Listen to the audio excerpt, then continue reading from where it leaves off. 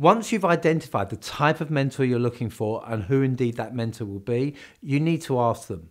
But many people find that difficult. I talked earlier about how many mentors or potential mentors will say no when you ask them.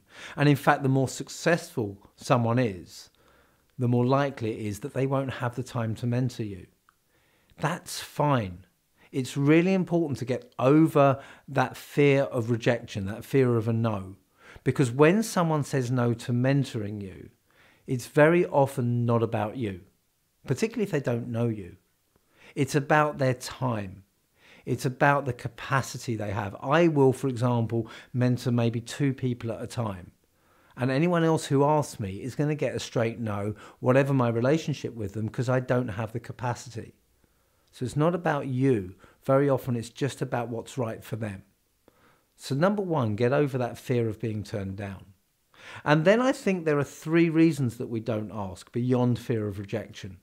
Number 1 is we don't want to look vulnerable. We're in a civilization, in a society where strength is seen in terms of knowing the answers, of not having doubts.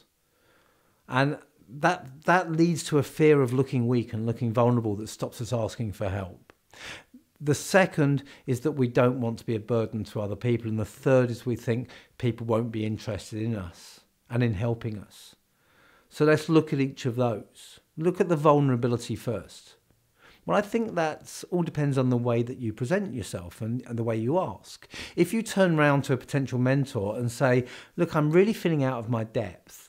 I don't understand most of my job. I'm really struggling and I'm never going to get a promotion at this rate. Would you help me? You're probably looking a little bit weak. But if you turn around and said, I'm loving what I do. I'm enjoying the role. I'm feeling fulfilled. I think there's a lot more I have to give, though. I want to achieve as much as I can in my career. I look at you and I look at what you've done, and I think there's a lot I could learn from you that's going to help me grow. Would you help me? That doesn't sound weak at all. That sounds like someone who knows where they're at, knows where they want to go, and knows what they want to do to get there. So it's merely in the way that you phrase it. Secondly, we talked about being a burden to other people. Now, I'm a great believer that we tend to take a lot of pleasure from helping other people in our network. If we help people with introductions or advice or guidance or whatever it might be, and they apply it and something good comes out of it, it gives us a buzz. I think we get more pleasure from helping other people than being helped ourselves. So in fact, when we don't ask for help, we're denying people pleasure. Now, obviously, if someone doesn't know you, then they're less inclined to get pleasure from giving you that support at that stage.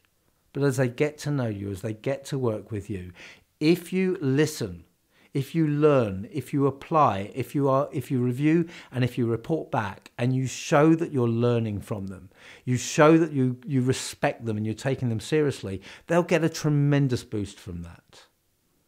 So you're only being a burden, really, if you're asking for people's time and their mentoring and their advice and their expertise, and then you do nothing with it because you're wasting their time. As long as you intend to listen and apply, then you can put that fear of being a burden out of your mind. And finally, we're worried that people won't be interested in helping us. Well, I think this is very similar to the last point. People take pleasure from helping people they like. So if you turn to people with whom you have an established relationship, they probably will be interested.